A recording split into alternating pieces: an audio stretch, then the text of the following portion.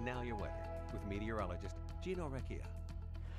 A temperature just above 30 degrees. That's the average temperature so far this month, making it the 9th warmest December on record. You probably have noticed it with the lack of snowfall and above average conditions, but it does appear we'll be getting to more seasonable values as we get into the rest of the month and into the beginning of the new year.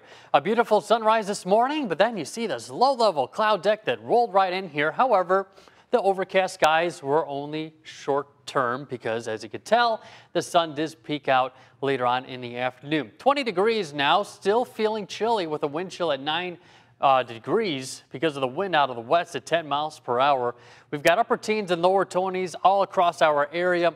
We'll see temperatures drop down about another 5 to 7 degrees for our overnight lows, but the wind chills are making you feel like -4 in Antigo, 4 above in Watoma, 9 in Oshkosh and Appleton, and 10 degrees from Sturgeon Bay down to Kewaunee and also in Oconto.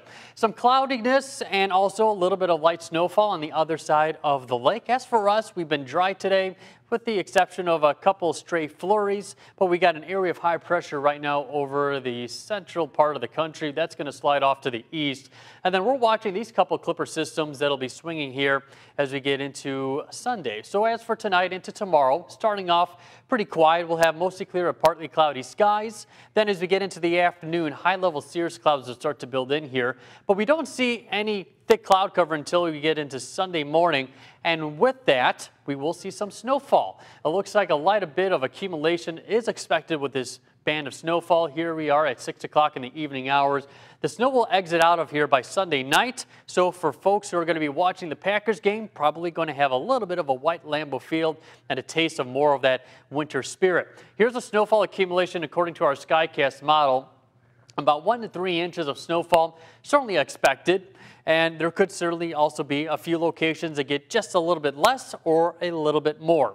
Now, another storm that we'll be monitoring here, this is kind of a talk that even some of the folks on my social media accounts have been asking, what's the whole deal with next system on Wednesday? Well, it looks like a powerful area of low pressure is going to be developing somewhere along California, then move across the Rockies, and then start to turn up to the northeast. Now, what's interesting about this storm system is that along and north of the warm front, there could be a band of some pretty heavy snowfall that brings several inches of snow across northeast Wisconsin.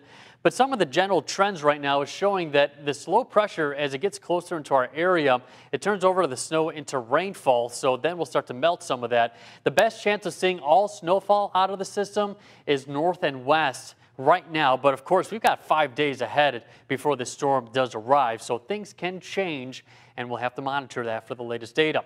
16 overnight low, wind out of the west 10 to 15 miles per hour, partly cloudy to mostly clear skies. We get up to 30 degrees tomorrow with winds out of the northwest at 5 to 10 miles per hour.